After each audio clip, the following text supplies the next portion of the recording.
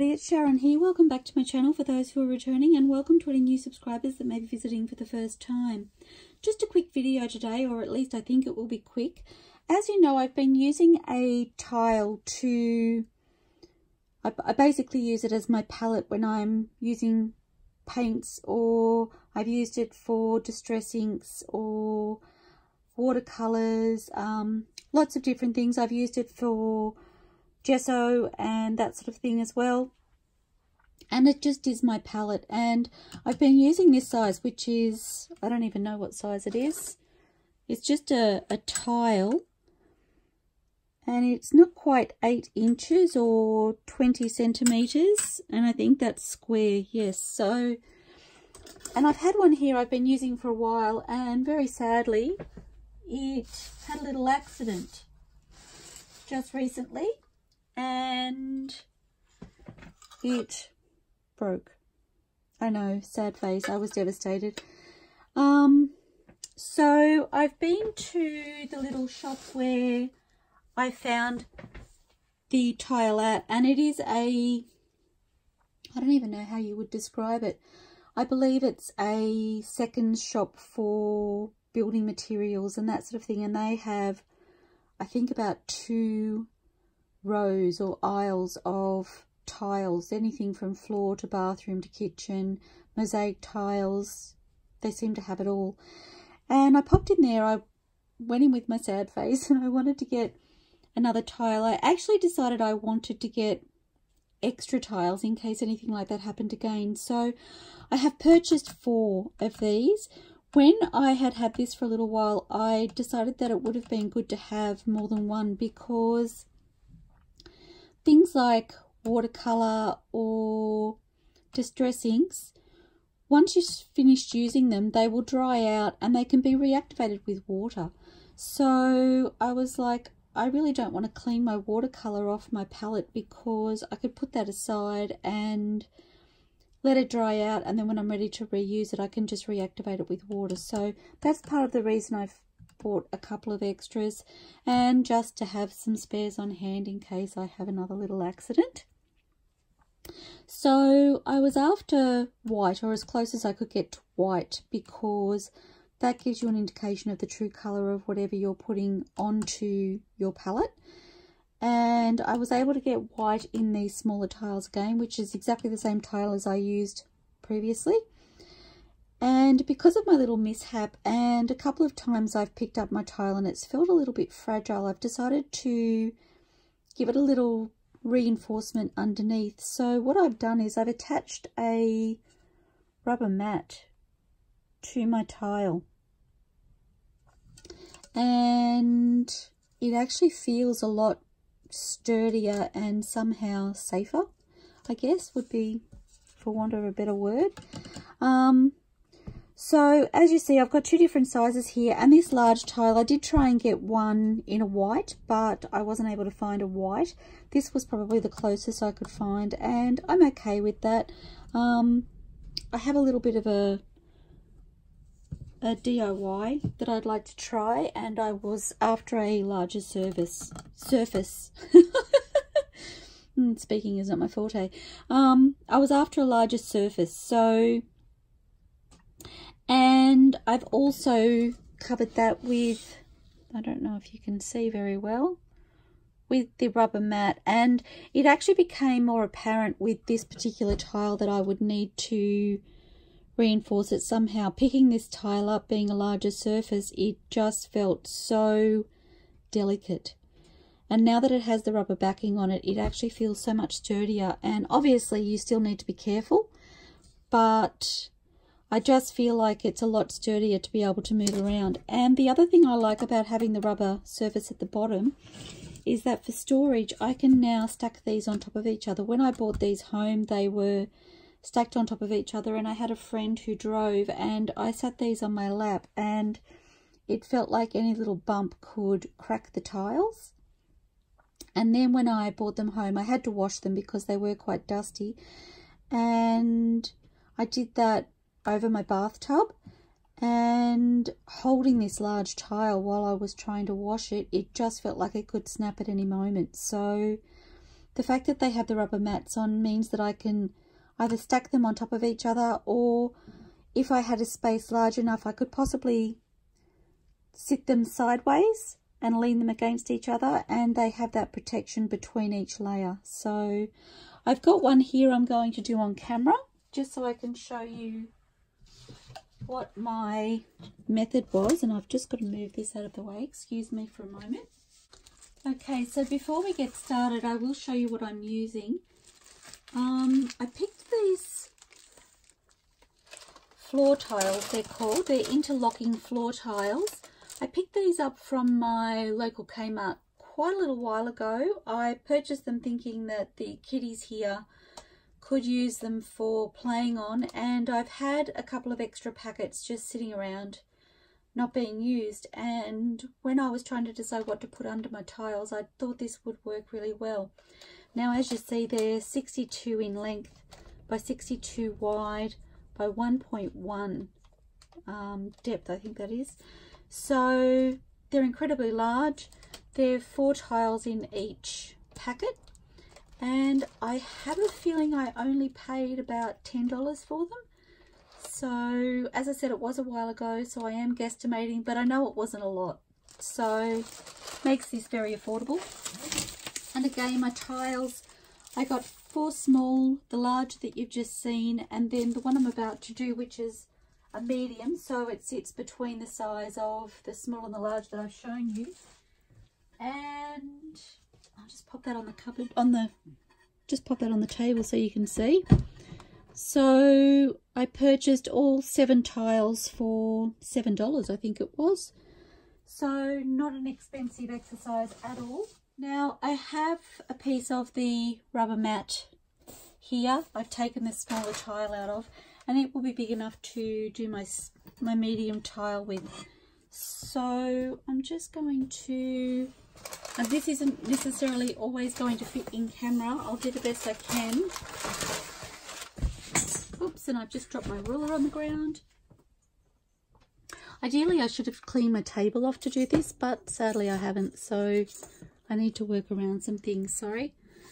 Now, the downside is this rubber does have a little bit of mess to it when it's cut, so, but that's okay. So I'm just looking at my edge.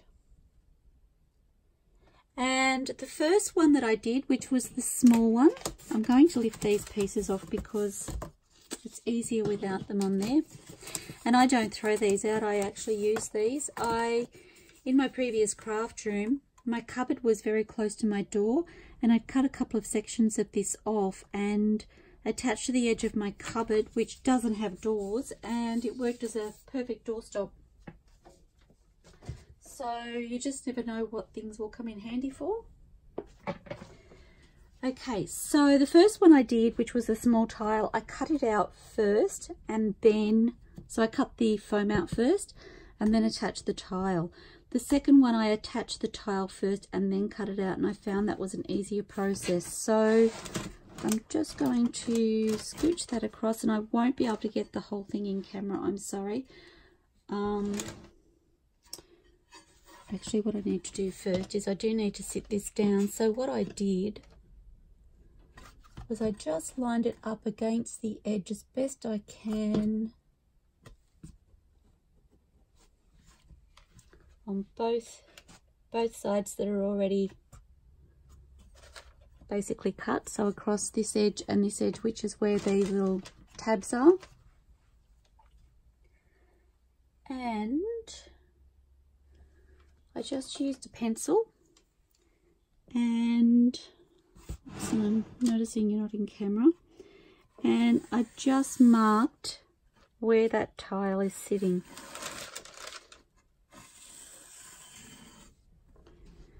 And then down this side as well. Now, as I said, I'm not cutting this out yet, so don't be rushing for your cutting tool. Okay, and then I know that on these sides I will have the edge of the tile that I can use and the little tabs. So once I've done that, I flip this over and lay it as close to my surface as possible. Sorry, I'm just scooching some things out of the way. And as you can see, I hope you can see, I have an impression in the rubber, and that actually shows me where my glue needs to sit. So that's why I do that. And all I used was my fabric glue. So just the Helmar's fabric glue. And I did the first one, sorry, I did the small one first because I wasn't 100% sure that the fabric glue would hold. And I wanted to do the small one because I have backup.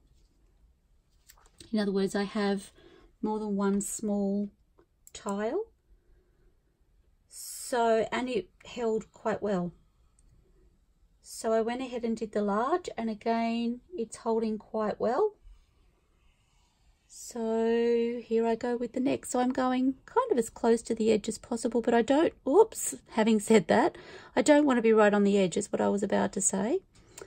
And I've got things to my right, so sorry for the noise. And I find if I come across this way and go back the other way, my glue seems to come out better. And I don't hold it really heavy on the rubber mat, because it does stop the glue flow from coming out. And I am giving this a squeeze as I go because I do want a reasonable amount. Sorry, I think I just bumped the camera. I do want a reasonable amount of glue on here. Trying to work as quickly as I can.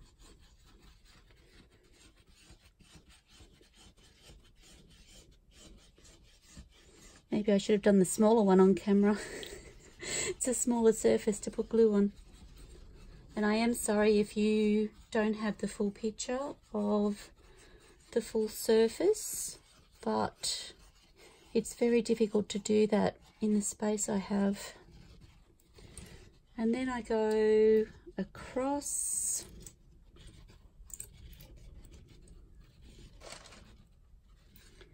And then I go up and down kind of the full length. That's how I've been doing it. There's no right or wrong. It's really just trying to get as good a coverage without drowning it. And then on the tile, and I'm not going to be able to, or maybe I can scooch you over a little.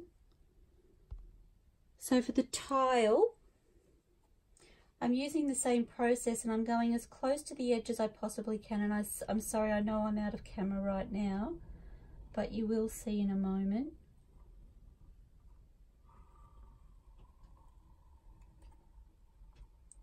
Just sticking as close to the edge as possible.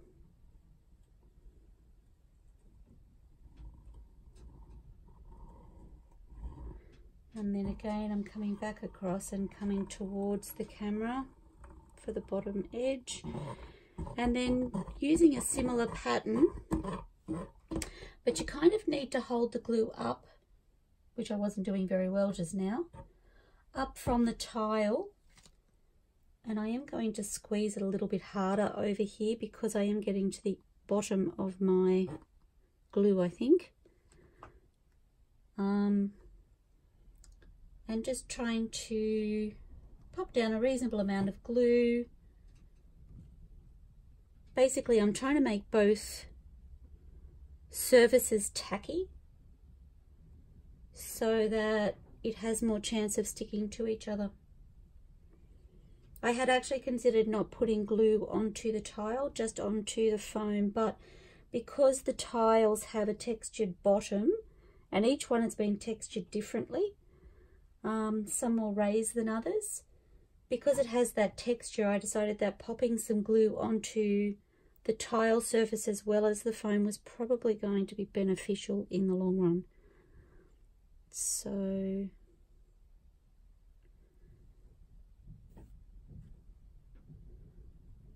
okay, and I'm going to leave it there, just wiping away my strings.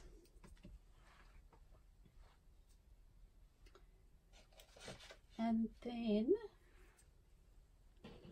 I'm going to pick this tile up, and you'll have to bear with me because I'll have to work sort of underneath the camera, but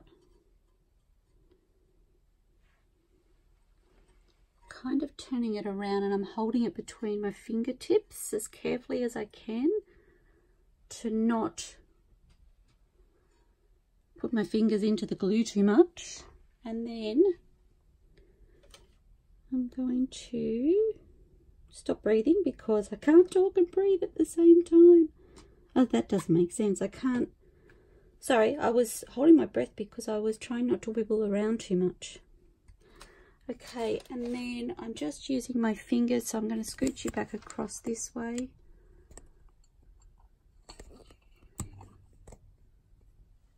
Just using my fingers across the edge to feel if I am in the right position, and I need to bring that down so it feels fairly even. Okay, and so just, I do have a craft mat underneath here.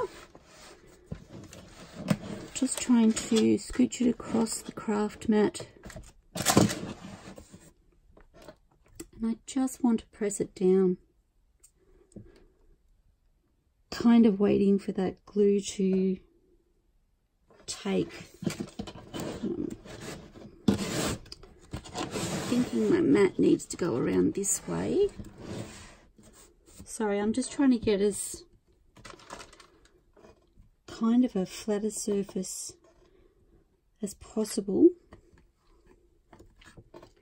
Okay, and before that glue dries properly, I'm going to just take my Stanley knife. A craft knife may work okay as long as it's reasonably sharp. And using the edge of the tile as a guide, and as you see, I have some excess glue there, so I will just get some paper towel. And do be very careful with your craft knife. It's not something to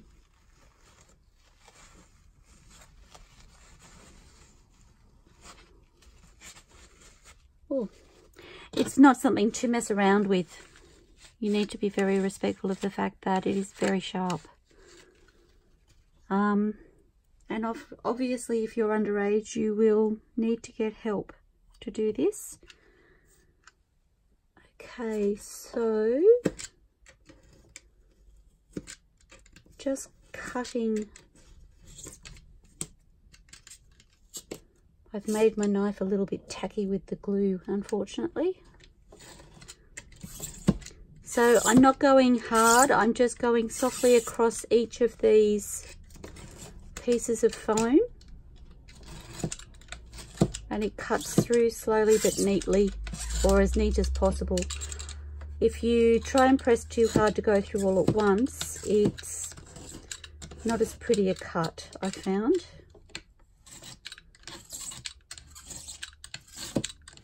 Trying to hold my blade as upright as possible so as not to go at an angle. And as you can see, I'm getting quite the mess. Just moving those little pieces of rubber out of the way. And I'll see if I can turn this around for you.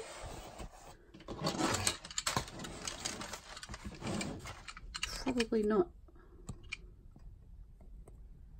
completely in camera, but not too bad, I'm hoping. And so the same process on here, but I can go across the whole tile. And I am just trying to wipe off some of that glue off my blade with some paper towel.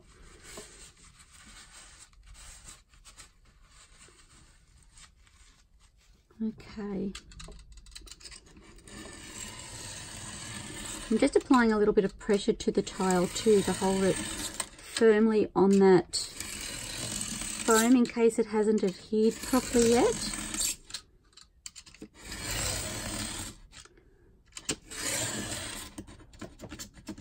Okay, and that feels like it's gone through. And then I may just cut that piece off, I think, because that will be easier for me to maneuver under the camera for you. Okay, taking that piece away and then turning my tile around.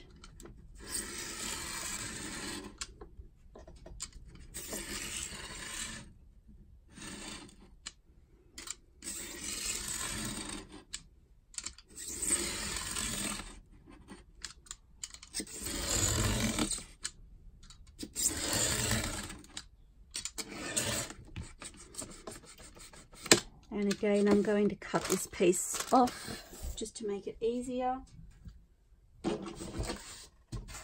And my last edge, so again, doing these smaller pieces one at a time, I just find it easier.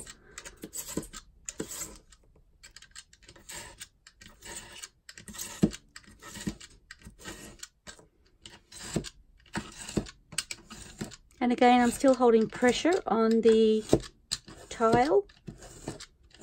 You can probably see my knuckles turning white. That's what they tend to do these days.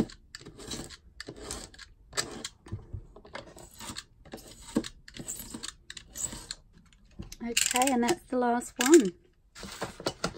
So, I'm just going to pick up these pieces and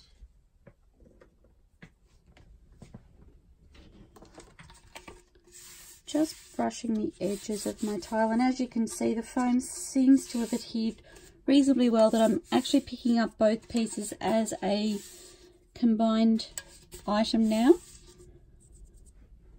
And I will just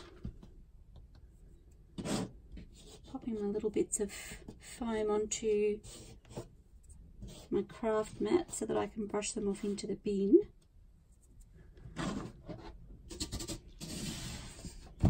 My tile down. Sorry about that, some necessary housekeeping, just cleaning off my craft mat. And there we have our tile already protected on the bottom surface and ready to use as a palette. As I said, it's a much larger surface than the small one I've been using, but I do have some things I'd like to try. So I've just realised I'm really not straight with that camera. I'm really sorry. That's a little bit better. So that's my tile. It's now protected, so I can stack it with the others to store. And I can also lean it against another tile without worrying about it cracking or breaking the other tile, which will certainly help with storage. And it's nice and protected on my table. As you can see, my table obviously isn't straight, or the tile's not straight. We'll say the tile's not straight. But it gives it some stability, and sorry, I'm wobbling the camera around now. Gives it some stability and firmness that it didn't definitely have before. So I hope you find this useful. I find it a really handy craft tool. As I said, I've only been using the small one, so I look forward to having a larger one to play with. This is a better white than the large tile, but I'm excited to have different size choices as well. Anyway, I hope you find this useful, and you will see these tiles coming up in future videos as I start using them more proactively in what I'm doing. I hope you have fun doing whatever it is that you're doing. Happy crafting, everybody. See you soon. Bye for now. Just before I go, you may want to, and I'll see if I can get this under camera, you may want to go around and just press your edges together as that glue starts to dry on each edge, just to ensure. You can see that some of the glue is seeping up there, just to ensure that it has adhered well around the edges, and mine seems to have, but I did do this process with the others, so I realized that I had neglected to say that after I turned the camera off, so I thought I should mention that and let you know. Okay, I'll see you soon, everybody. Happy crafting. Bye for now.